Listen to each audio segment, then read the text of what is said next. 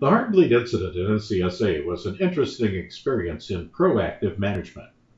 The leader of the incident response team saw a posting about problems with OpenSSL the day before things really came out.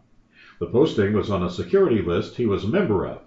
He felt that the problem looked like it could be a bad one, so he had the team begin to do more monitoring for alerts that could be related. At the time all the information was coming out about Heartbleed, the team knew it was going to be bad. Bad in the sense that it was going to affect everyone, and that the team had no idea how to check for it. Once there was some idea of how to check for the issue, and that it was limited to only certain SSL stacks, the team was able to begin an investigation. Many networks would have to scan everything looking at ports like 443 and a few other ports that SSL is on. NCSA is fortunate to be running the BRO system. BRO can identify any protocol that is using SSL.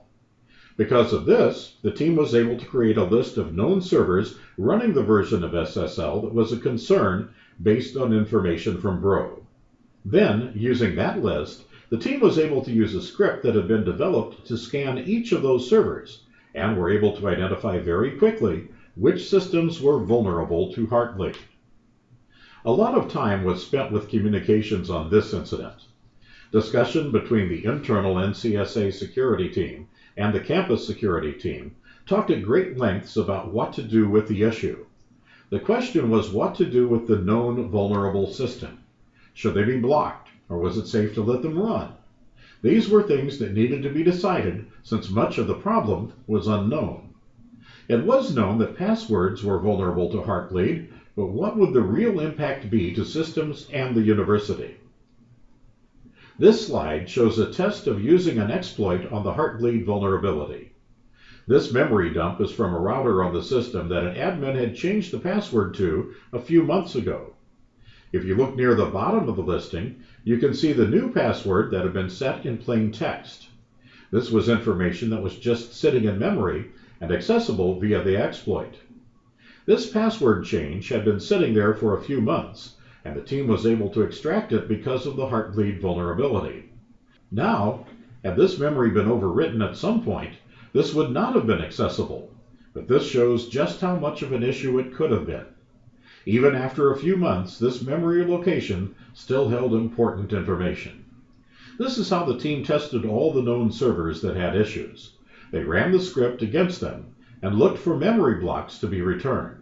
If a block was returned, then that system was vulnerable to Heartbleed. If nothing was returned, that system was clear. Using a secure wiki, the team created a list of vulnerable systems. The response team then opened that wiki page to all the admins of the affected system and instructed them to address the issue as soon as possible. The admins were told that if the issue was not addressed by the end of the business day, their systems would be taken off the network and blocked. The systems were left blocked until the admins came up with a plan to address the issue and then fix the issue. Finally, an email was sent to all staff explaining what Heartbleed was and what actions were being taken concerning it.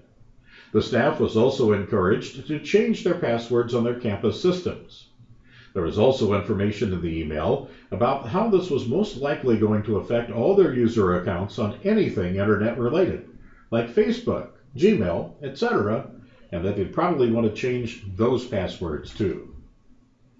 After the initial scan, the team used the testing script along with Bro and Splunk to create a dashboard item on their Splunk page. This item was linked to a routine that monitored the system, and any time an SSL service was detected, the test script was run to see if it was vulnerable. If the service was vulnerable, a notice was put up on the dashboard identifying the system. The dashboard item would then list all the vulnerable systems so that the team could keep track of them. As the systems were patched, the dashboard item was automatically updated to let the team know the service was fixed. This allowed the team to know what systems were vulnerable and be able to notify the admins for those systems and get them working on patching the system. The Bro team worked hard to develop an SSL protocol analyzer so that Bro could perform network monitoring looking for these problems. The recovery process was a lot of work for the admins. They had to both patch their system and reboot them. Since this was a running service, the patch alone would not fix the problem. Several admins insisted that they had patched their systems and wanted them back online, but when the team tested them, they still found them vulnerable.